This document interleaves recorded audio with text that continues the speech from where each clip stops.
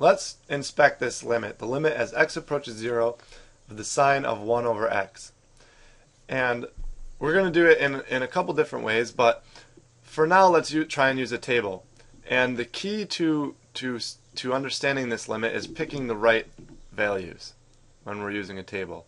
So let's do 2 over pi, 2 over 3 pi, 2 over 5 pi, and I think maybe if you're looking at the function, you'll see why it makes sense to pick these values the way I have.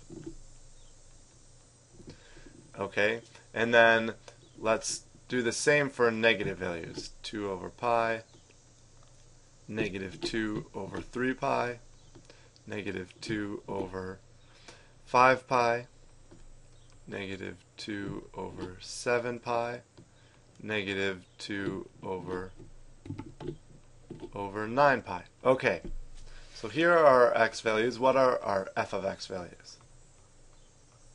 Well, let's just do the first positive value we picked. Well, actually, first of all, let's make sure that this really is approaching 0. And it shouldn't be too hard to convince yourself that this is approaching 0, because you can see that the denominators are getting bigger. And in a fraction, if the denominator is getting bigger, the fraction is getting smaller. Or in other words, it's approaching 0.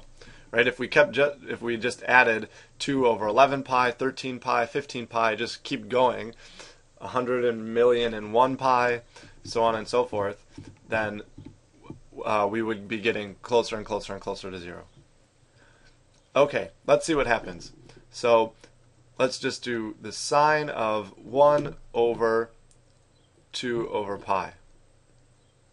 Well, we have 1 over this thing, so we're just going to take the reciprocal. This is equal to the sine of pi over 2. And the sine of pi over 2, well, pi over 2, remember, is 90 degrees. I don't know if you're comfortable in radians yet, but you should get comfortable in radians. And that is just equal to 1. So the value down here is equal to 1. Now I want to do just a very, very short trig review. You probably know the sine function as this is equal to the opposite side over the hypotenuse. Well, here in a unit circle, meaning the radius is 1, then the hypotenuse is always 1, which means you just have the sine in the unit circle. The sine will just be equal to the opposite side. And we can generalize that to actually just say not the opposite side, but the height of the point. So this is equal to the height. So this is kind of the unit circle definition, where the height of this point is equal to the sine function. So when we're up here, when we're up at pi over 2, well then the height at pi over 2 is just the full length of the radius, and the radius is 1. So the height is 1 and sine is height, so sine is 1. Okay. So that's enough for a trig review. Let's continue with what we were talking about. Well, if we continue doing this process, we'll get 2 over 3 pi. That's just going to be the sine of 3 pi over 2, which is down at 270. So that's negative 1. 5 pi over 2, well, that's back up to positive 1. 2 over 7, 2 over 5 pi, 2 over 7 pi, negative 1, 2 over 9 pi, positive 1. And then the negative values, well, they're going to end up being the same. We just move counterclockwise. So 2 over pi starts at negative 1. Or sorry, negative 2 over pi starts at negative 1. Positive 1, negative 1, positive 1, negative 1. Okay. So this function, as x is approaching 0, this is not approaching one particular number. It's oscillating. So this function does not exist because of oscillation. Oscillation. I would look up the spelling before if you had to spell that in a spelling bee. I'm not sure that that's the appropriate spelling. Anyways, this function doesn't exist because the value of the sine function just oscillates between 1, negative 1, 1, negative 1, 1, negative 1. It just keeps going back and forth. So make sure that you understand that it's not the reason that this does not exist is not because it's different from the left and the right. I know that's what it looks like, but that's not the reason this does not exist. The reason it does not exist is because it oscillates between 1 and -1, 1 and -1, no matter which direction you're coming from. Okay, let's take a look at this in just one other quick way. We have the sine of 1 over x, and we're taking the limit as x approaches 0. So let's take a look at just the limit as x approaches 0 of 1 over x. So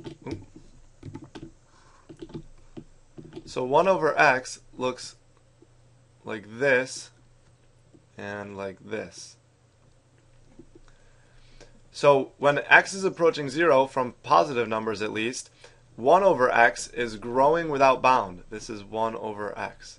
It's just getting bigger and bigger and bigger and bigger. So now we're taking, what ends up happening is we're taking the sine of an angle, 1 over x, that's approaching infinity. Or in other words, it just the angle just keeps getting bigger and bigger and bigger and bigger.